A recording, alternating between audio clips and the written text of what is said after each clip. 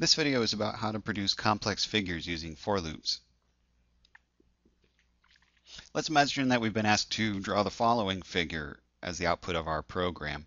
The figure has several different lines of output, and each line has kind of a pattern of characters that appears on the line.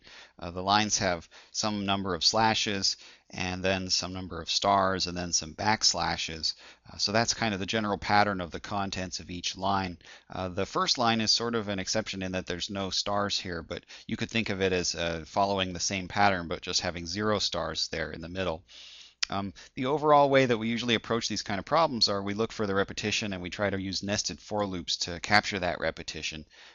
Usually what we do is we have an outer for loop that represents each line, so line number 1 through 5 here. And then inside of that outer for loop we have some inner for loops that sort of print sideways to print each of the characters on that line. So normally we shouldn't get started right away with just coding this thing, but just to illustrate kind of the general structure of this program, I'll show you in my editor here. I've written an empty program file to get started. And basically you just want a for loop that represents each line. So let's say each line goes from, the line goes from 1 to 5. And now here we need to figure out how to print the contents of each line. So we said that each line had some slashes and some stars and then some backslashes, but how many is the tricky thing. If we could figure out a pattern, then perhaps we would be able to write the contents in here. But the problem is that the number of these slashes and stars and backslashes is related to what line we're on. So you don't always print the same number of these things. So we need to figure out what's that relationship. What's the relationship between the line number and the number of characters that we're printing? So it's kind of hard to figure that out just by looking at the output or just by playing in the editor. So our suggestion of how to figure that out is to make a little table that relates the two values. So this table here, what I've done is I've counted out the number of these occurrences of each character, and I've written it next to what line we're on. So this is line 1, 2, 3, 4, and 5 here. And what I'm noticing, let's look at these slashes first. If I count these out, there are 16 of the slashes here, and there are 12 slashes here, and 8 and 4, and none of them here.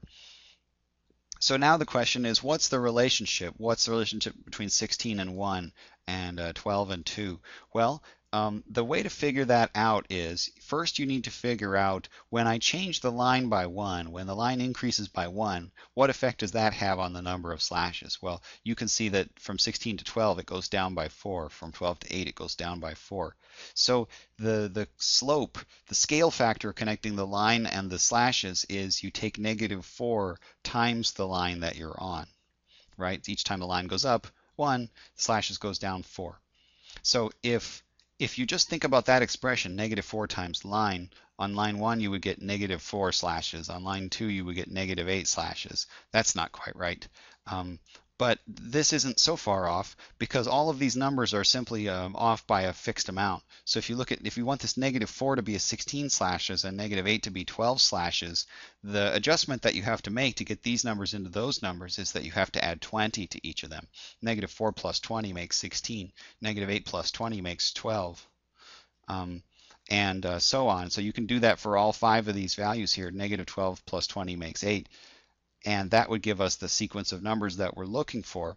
So this expression here is a really key insight that we're gaining from this table. That's the number of slashes that I print as a function of the line number that we're on.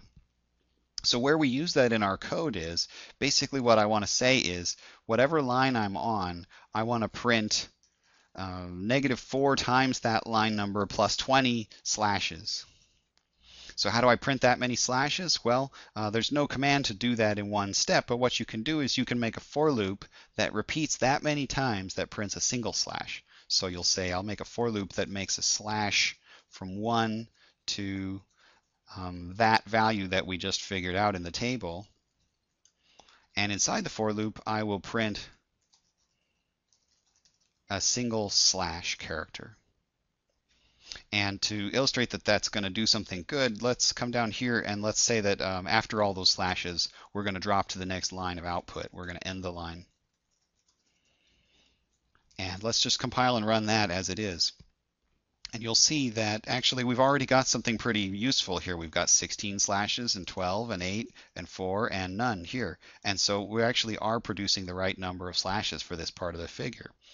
So that's a pretty useful thing we got out of that table there.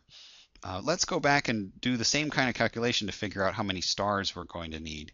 So if you look at the stars here in the table, there are no stars on the first line, and 8 stars here, and 16 stars here, and 24 here, and 32 here. So again, the way to connect that number of stars to the line number is to look at the difference in between each adjacent number to figure out the scale, the slope. So from 0 to 8, it goes up by 8. From 8 to 16, it goes up by 8, and so on.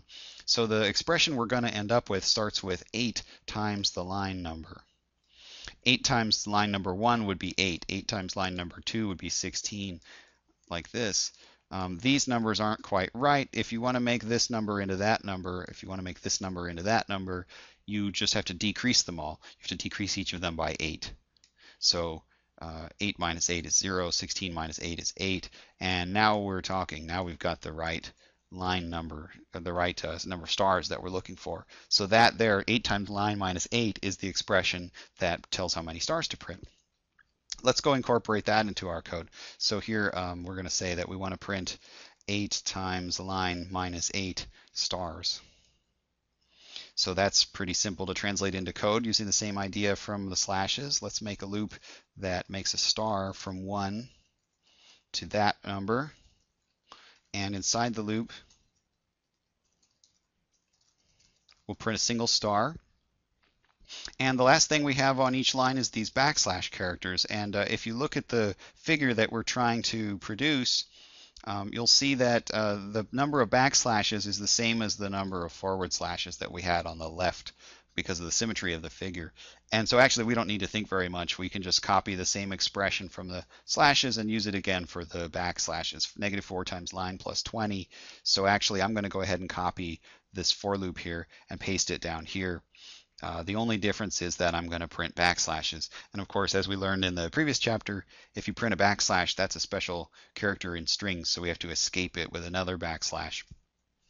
And actually, I think that represents the entire program so far. So if I run this thing, there we go. We've got the 5 lines of the figure all printed out with the proper patterns and proper number of characters and everything.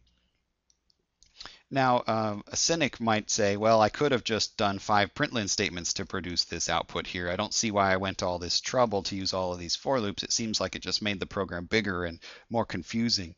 Well, the idea there is that now that we've captured this repetition, hopefully that would make the program more flexible. So let's talk about how to make this program flexible. In particular, let's talk about how to make it so that the figure can be resized to different scales. So the one that we've already drawn has 5 lines on it. So let's think of that as being the figure at size 5. But let's try to make it so that it would be easy to make the program draw the same figure at a size of 3 with 3 lines on it, or a size of 6 with 6 lines, or any size. Well, how would we do that? One incorrect way to try to do that would be to just simply look for the number 5, and wherever we see a 5, change it into a 3 or a 6. Or something like this. So if you go back to our program here, we've got 5 lines. Maybe we change it into 6 lines and we see if that'll run just that way. Well, you'll see that's not going to do it because the patterns of the characters are different when you change the size to 6. And so it kind of looks right for this part, but it really should be wider, and this bottom part here just doesn't quite look right. So there's a little bit more that we need to do. What we need to do is look at all these different expressions and see what changes we would need to make to those to make the size 6 figure look right. But we still would like this property here where you could change a single value and have the whole figure resize. So for us to achieve that, we're going to use something called a class constant. A class constant is like a variable, but it's got a couple of important differences. One difference is that the value is global, so you can refer to that constant anywhere in your program, as opposed to a variable that's limited in scope to a single method of your program. And the second key aspect of a constant is that its value is only set once. It's only set when you declare the value, and nowhere else can the code change the value. So the syntax for a constant, you write the words public static final followed by the sort of normal syntax for a variable declaration, like type name equals value. In the case of this particular program, we'd like to make a constant for the size of the figure. So what we do is we go back to the program, and up above the main method here, we say we want a public static final integer named, let's call it size. We'll set it to 5 because that's the size of our figure that we're working with.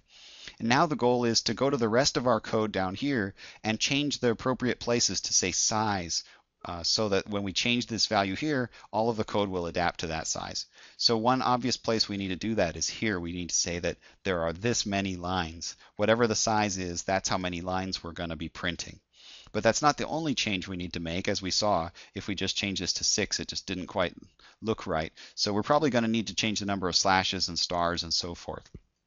But how do you figure out how to do that? Well, the best way to do it is to look at the figure at a couple different sizes and try to figure out the overall pattern. Let's talk about these slashes for a second.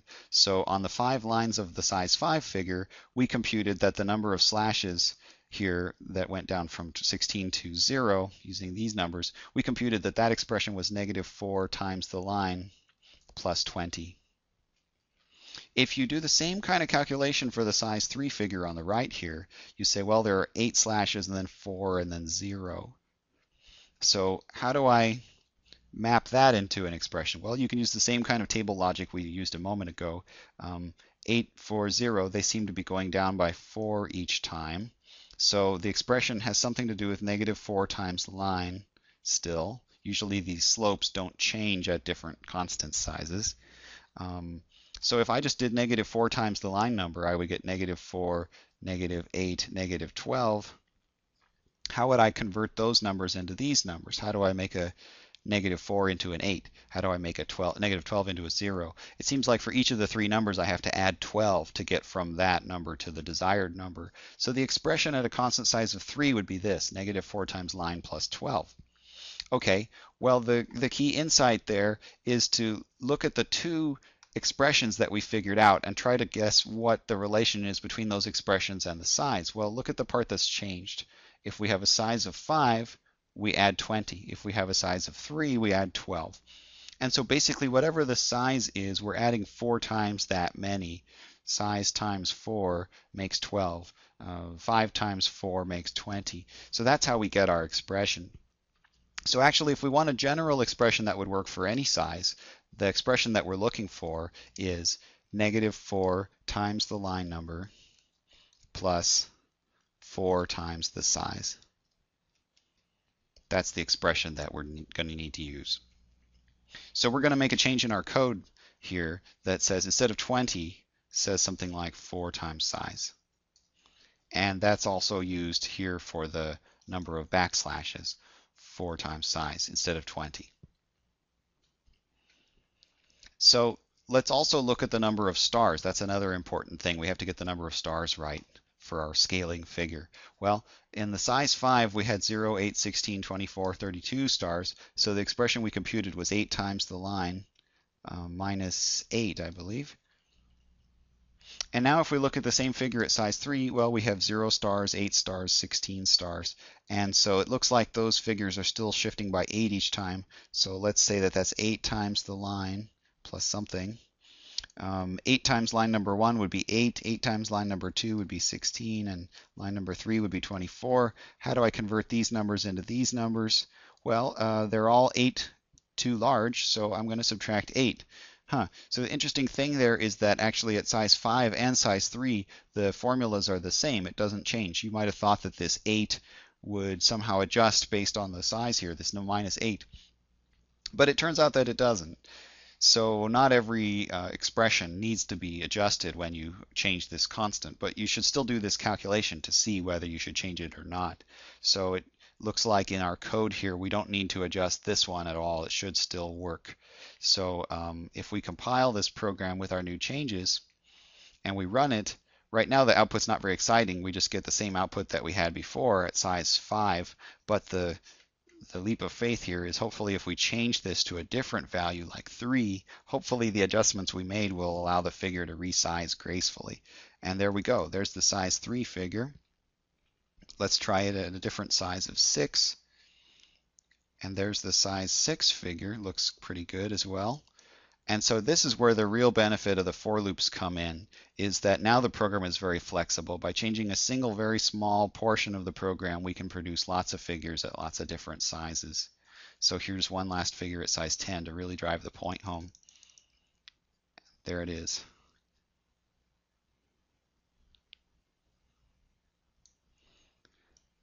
And that's our solution to this program.